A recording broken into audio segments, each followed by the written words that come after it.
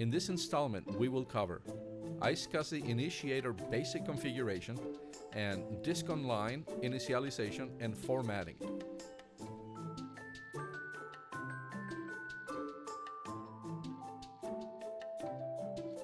On a previous video, we created the two LUNs shown here. We also created the iSCSI target film and assigned the LUN footage to it. On this installment, we are going to enable these LUNs on our computer. iSCSI Initiator basic configuration. The following steps must be made using the computer where we want the LUN to appear as a disk drive. On your PC, press the Windows key and type iSCSI and press Enter. This is the iSCSI Initiator. It establishes and maintains persistent connections with your ReadyNAS iSCSI target. The initiator issues commands via TCP/IP to the iSCSI target to let your system have access and manage the data blocks that are allocated for the LUN or LUNs that are in a particular group.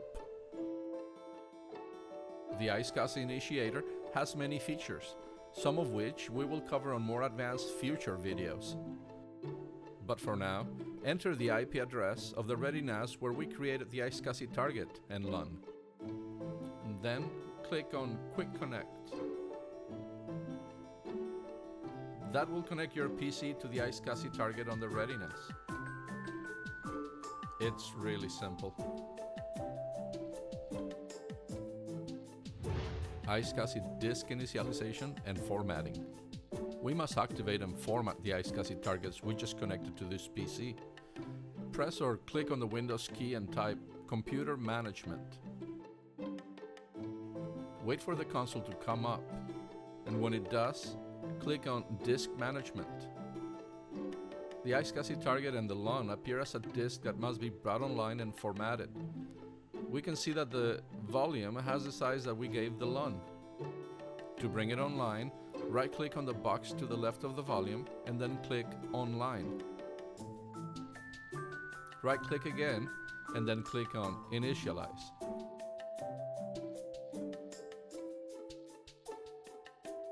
GPT is a newer standard for large disk capacities, up to 18 million terabytes and 128 partitions on a disk. NBR is an older standard that has a limitation to 2 terabytes and only 4 partitions per disk. Basically, use NBR for volumes that are less than 2 terabytes and GPT for volumes that are 2 terabytes or more. And then click OK. The disk is online, which means we have full access to all of the blocks in our LUN.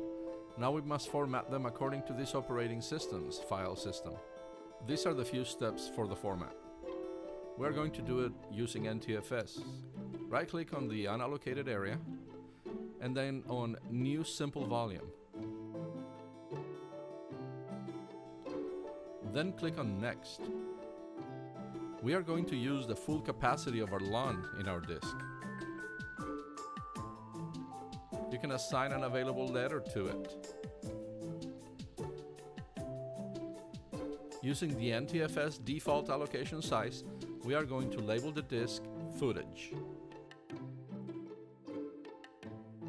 That's it. We are ready to format this disk. Click on Format and wait for the formatting to complete. It may take a while depending on your system's speed. Once the formatting is completed, the iSCSI LUN will open. It will look like a disk drive looks. It will behave like a disk drive behaves. Remember that the ReadyNAS is not in control of this space. Your system is. Let's take the Sounds LUN and quickly assign it to the film target. Select it, select Assign, choose Film and Apply. Easy. The Sounds LUN requires to be online, initialized, and formatted. To do that, rescan for disks. Click on Action, and then rescan disks. There it is. It also needs to be brought online, initialized, and formatted. Let's do that fast. Right-click on the box, click Online. Right-click again, and click on Initialize Disk. Select NBR, OK. Right-click on the volume, select New Simple Volume, And that gets us to the new simple volume wizard. Click Next, and then Next, next one more time, and name this volume Sounds. Then click Next, revise everything's okay, click Finish. This begins the formatting of this disk.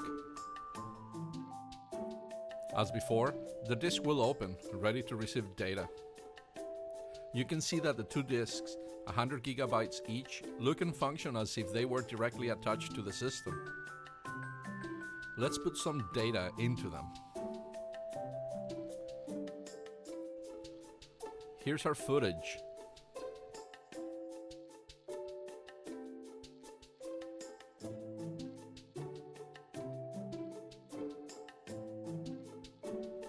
And here's our audio.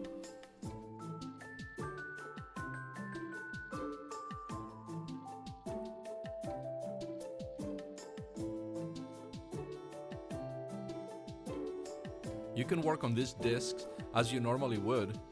You must make sure that your network is up to the task. If your network is slow or congested, you will experience latencies that may not be optimal. On the next installment, we will destroy the iSCSI target and LUNs. Stay tuned. For this and other topics, please go to community.netgear.com.